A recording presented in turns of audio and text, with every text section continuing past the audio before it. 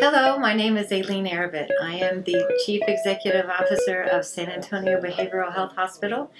Welcome to our hospital, where healing is what we do, compassion is what we do. Here in the admissions department is where you'll be greeted by one of our staff members to begin your healing journey. For safety precautions of all patients, visitors, and staff, we will remove all belongings from anyone entering the department. For those who drove themselves to the facility, we recommend that all belongings stay in your vehicle, including all electronic devices. Everyone that enters the admissions department will be wanded by a non-invasive security wand to ensure safety for all. Our staff members will escort you into the exam room where your vitals will be taken and a quick medical screen will be completed. One of our licensed behavioral health clinicians will complete an intake assessment to help determine the level of care needed. At San Antonio Behavioral Hospital, we offer 3 levels of care. The first is our inpatient program, which requires a stay at one of our designated units for adults and adolescents. The approximate length of stay is about 5 to 7 days. You will see a psychiatrist daily and attend many of our group therapy programs.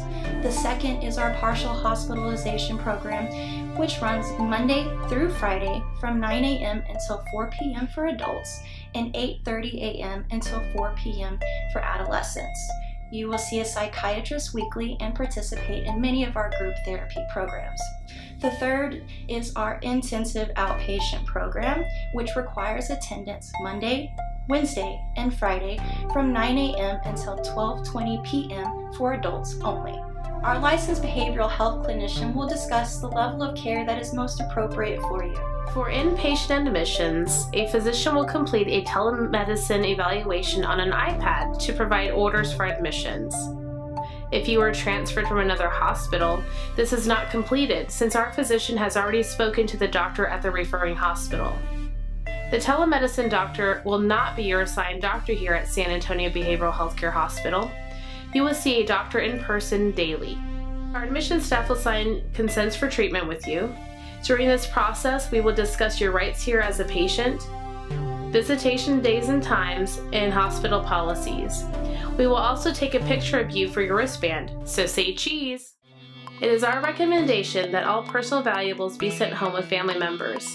However, we understand that that may not always be an option. Our admissions staff will assist in documenting all of your personal valuables that will be placed in the safe. The admissions nursing staff will discuss medications that you're currently taking to ensure that physicians are aware of your current medications and allergies. They will also complete a nursing assessment on our adolescent patients. Lastly, the admissions nursing staff, along with another staff member, will complete a safety search.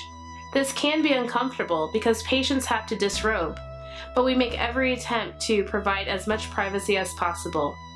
Again, we want to make sure that you and your peers on the units are completely safe.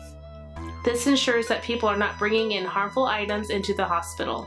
We will complete all of your necessary paperwork to get you to the unit as fast as we can. The admissions staff will call the unit that you will be assigned to and will inform the nursing staff that you are on your way. Finally, a staff member will walk you down to your designated unit and you will meet your charge nurse. If you have any questions during this process, please stop a staff member at any time for assistance. We want to make this experience as pleasant as possible.